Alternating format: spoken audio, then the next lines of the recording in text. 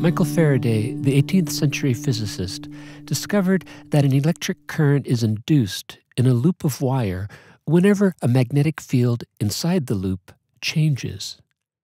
This idea was extended a few decades later by James Maxwell, who noted the reverse. A magnetic field is induced whenever and wherever an electric field is changing. A changing electric field generates a changing magnetic field, which in turn creates a corresponding change in the electric field, which generates a change in a magnetic field, and so on. Each field generating the other, like two people always trying to get the last word in a conversation. The electric and magnetic fields, they're entangled. So imagine a charged electron vibrating to and fro. The electric field surrounding this vibrating electron undergoes changes in strength. That is, the electric field vibrates in rhythm with the vibrating electron.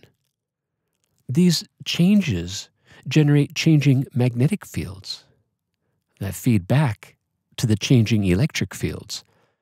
The result is what we call an electromagnetic wave that propagates away from the electron at ultra-high speeds. So as long as you have an energy source to keep that electron vibrating, those electromagnetic waves will keep propagating outward in all directions.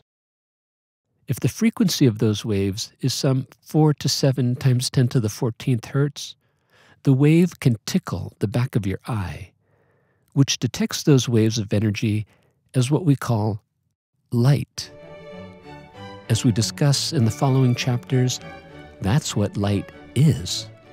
Light is electromagnetic radiation emanating from some vibrating charge, be they vibrating electrons in the sun or vibrating electrons within a light bulb. Good energy.